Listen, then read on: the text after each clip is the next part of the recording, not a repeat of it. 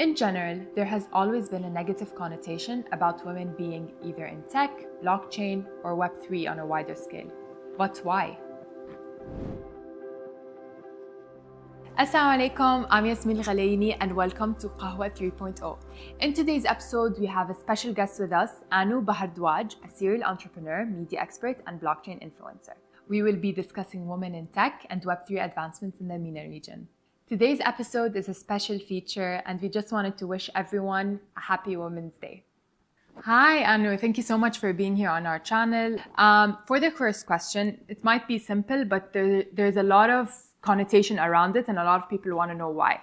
Why do you think women dominate the beauty industry but not when it comes to tech? Tech like crypto, blockchain, Web3 in general. In all honesty, I think what's preventing women is that tech is slightly complicated. You need to understand it. And most women like to do a lot of research before they start commenting on something they don't know too much about. And also, there's not that very many people, like discussion groups and so forth, where it's simplified and it's easy to understand. And I think the next generation, it's becoming easier because there's so many more digital natives than before. Mm-hmm. And where we are right now, it's, we haven't had that much exposure. And traditionally, women have been judged based on their looks. And especially in this part of the world, I would say not so much encouragement. I think it's changed a lot since our mother's generation to our generation. And it's going to definitely be even more different, like for the next generation. So I do see that, beautyism is going to be very popular still. Yeah. But with the introduction of the smartphones, I think women are becoming more and more savvy about apps and things like that because it's become more relevant for them. So it will definitely change over time. It's already changed. It's already changed. Yeah. Okay, amazing. So for our second question, many Web3 projects are tapping into the MENA region recently, as of very recently, especially with the Dubai Metaverse strategy coming in place. And, a lot of Web3 projects are coming in here and they're trying to get investing from VCs from here and all. As the founder of a very successful raised project, was it relatively easier to receive funding from financial institutions in the Middle East rather than the US? Okay, so this is very interesting. So what I'm working on currently is called Sheconomy. And Sheconomy was a COVID innovation that I started at my kitchen table with my young daughter. And our first sponsor was the Islamic Development Bank. Mm-hmm. So when we talk about MENA, it's very interesting because I have not taken any major investors. I've been operating on non-dilutive capital. And it's been very interesting working with the Islamic Development Bank because our first partner was coming out of Saudi Arabia, Oman, UAE, Bangladesh, and Indonesia. So MENA, South Asia, Southeast Asia have been where we actually got our start. Yeah, amazing. So how did you gain the attraction of the Saudi government to invest in your project? What made them see you all the way in the US where we're all the way here in the MENA region? So this was a shock to me as well. I applied for the Islamic Development Bank COVID Innovation Competition. It was through the Transform Fund at the Islamic Development Bank. And they're headquartered in Jeddah. Mm-hmm. And this was an open competition. And they had, I want to say, close to 5,000 applications. Wow. From 175 countries all over the world. Anyone can apply. And they selected 30 winners. 7 of those were women. And we got the highest award. How that happened, I still feel very blessed to have been selected. And I met the whole team that made the selection, 2 years later after the LEAP Summit. I went to Jeddah personally to go and say thank you because this really helped us launch our iOS app, our Android app, our iOS app. And they said, when we selected you, we thought that this innovation would reach the highest number of recipients. And we actually took the apps that we built and built them on $10 mobile phones. Wow. So people, you know, the bottom billion would have access. And I think that's what really drew their attention, because we wanted to help so many people that don't traditionally have Spotify or Angami or Acast or any of these other apps, Savan. Nobody really went into this market as deep as we did. And the fact that it worked, we're blessed again. Yeah. And they wanted to be part of the success story. I will share that the vision of what we were trying to accomplish when we said we want to reach 1 billion new listeners around the world, that was very attractive. Many of them are women and girls. Children, 900 million kids were out of school during COVID. So the goal was, how do we get these kids learning again? And so I think when they saw that education for all, it's a sustainable goal of the UN.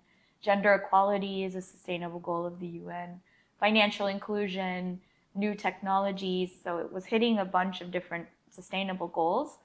Health for all. Like we talk about women's health, breast cancer awareness. We talk about COVID. We talk about financial literacy and so on and so forth in many of our podcasts. And so I think that was attractive as well. And it didn't matter that we were in the United States. It didn't matter that I didn't come from the Islamic world. They said we wanted the best innovation because it's going to help all these people across the Islamic world.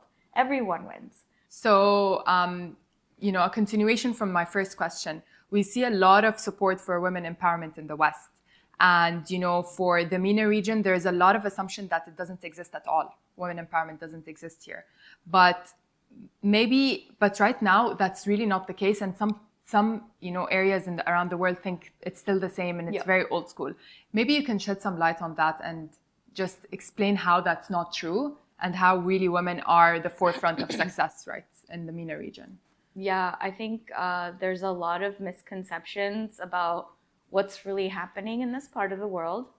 And I will start by saying that, when we started Sheconomy, our first sponsor partner came from the Royal Kingdom of Saudi Arabia. Yeah. And people still don't believe it. They're shocked. They're like, oh, who's backing Sheconomy? And it's really taken shape over the course of the past 2 years. Strongest support is still coming from this part of the world. And I think also in terms of mass adoption and just getting the word out on how crypto works, why it's necessary, how we can participate. I mean, even being on this show with you today, to be open-minded enough to say, look, we need to start talking about this. That's a mindset that, I think back in the United States, they're apprehensive, they're nervous, they're like, oh, how much should we educate everybody? Mm-hmm. Or, when is the right time? And I felt the same in Europe. They're still kind of catching up. And in this part of the world, it's all guns blazing. So it's great to see. It's very great to see. And also the fact that 2 women today are sitting and talking about this, that doesn't happen in the West. So I may be back in Dubai very soon for that reason. So we'd love to have you back. Thank you. Okay, so for our last question, we're clearly seeing a rise in women wanting to enter this space. What's your advice? How should they enter? What should they do? Oh, this is a great question. Educate yourself as much as possible right now. That would be my very first step. I mean, those of you who are watching the show, you're already ahead of the game. Now, if there's other women that are interested in this space, I would share your knowledge. That's the best way, is to start learning together. So if you have people that know what they're doing, see if they'll spend a little bit more time with you and learn what's working for them, what hasn't worked for them. That's the first step. And then find a community that you feel comfortable with, and find things that you're curious about, interested in. So for instance, if you like art, I don't know if you all have played with Lensa, the app. Yeah. I'm obsessed with this new app and just been sending all kinds of pictures and things like that. And especially here, I've noticed a lot of women doing selfies and so on and so forth. So that's an interesting way to learn about what is an NFT, because ultimately those pictures are your property and you can turn those into an NFT if you decided to. Yeah. What is an NFT? Maybe you should join a group. And there's galleries and things like that. And so this is where it gets really fun, because we're entering the creative economy and creator economy also. And it can start as young as the little ones, like they're doing, you know, projects and things like that. And I actually have one little girl who made an NFT gallery out of her creations, and her father's in AI and so on and so forth. And she's 8 years old. So yeah, it's like, it's very interesting to see, you know, how simple that this new technology is, and just see what else is happening, and don't be intimidated. Yeah. There's a group that we worked with called NFT Kids, and it's all these projects by these young ones. And so if they can do it, we can do it. For sure. Right? And it's just reducing that barrier of thinking less about tech, but more about why should this be relevant to our daily lives. Amazing. Thank you so much, Anu, for being here. And we're so excited for, you know, hopefully you'll come back and we'll have a second interview together. With that, we come to an end to our discussion. Thank you so much, Anu, for sharing your insights about women in tech. I'm sure this conversation is so valuable to our viewers. If you want to learn more about the Web3 space and how it's growing, don't forget to like and subscribe. Until then, مع السلامة.